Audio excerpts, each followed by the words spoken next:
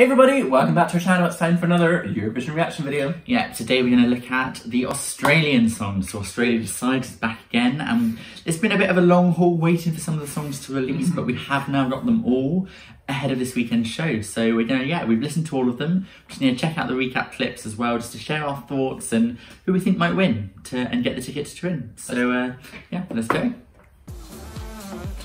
So for me, I love this firstly, and he's Greek, but I love the Spanish Latin verse. Yeah, it's a bit Medusa, I think. I'm wondering how it's going to come across live. There's a lot of production on the vocals, so... It's like a better version of Sandro's Cyprus 2020 for me. This is so pretty, and actually I think I love Victoria last year, but I think this is like that, but better. Really melodic, really pretty. It reminds me of Thank God I'm an Atheist a little bit from Finland, and this year, really like it.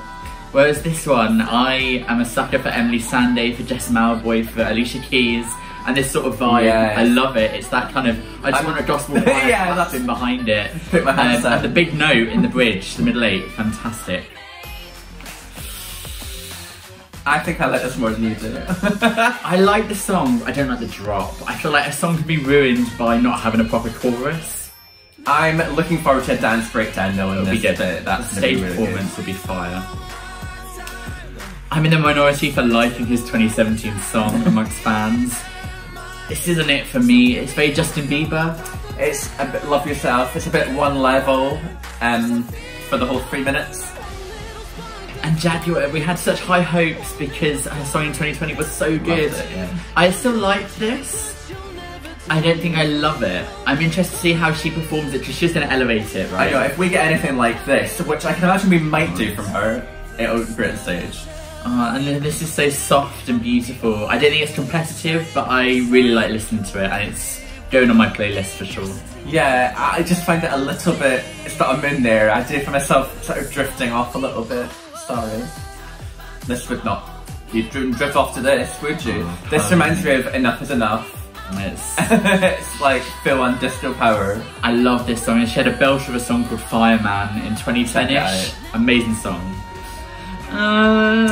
Again, this one doesn't grab me. It's quite a background, even though he's like really belting. I can just hear the instrumentation. Yeah. The mix is all wrong. Yeah. So live it might come to life a bit more at the moment.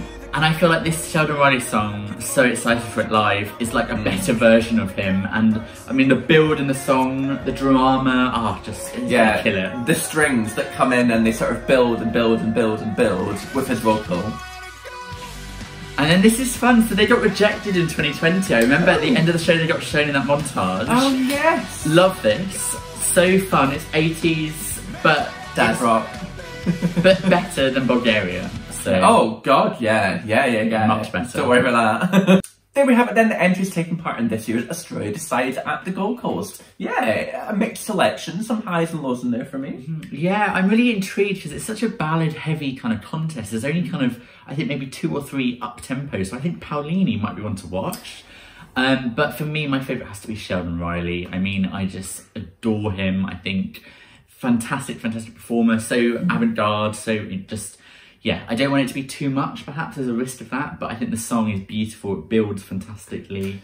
Yeah, really I'm expecting like Met Gala realness with the powerful vocals, but he's got the substance to back it up. It's not just about his looks, it's about his vocal and how he presents himself, which is incredible. Really looking forward to that. And yeah, Paulini might break through in a way, maybe like an Estonia Fire did, and the fact that it's something that really stands out as an upbeat track. But it'd be a great show, it'd be an early start for us, but we're looking forward to enjoying it. That's the way you think anyway. Let us know what you think on the comments down below. Who do you want to win? Who do you want to see represent Australia?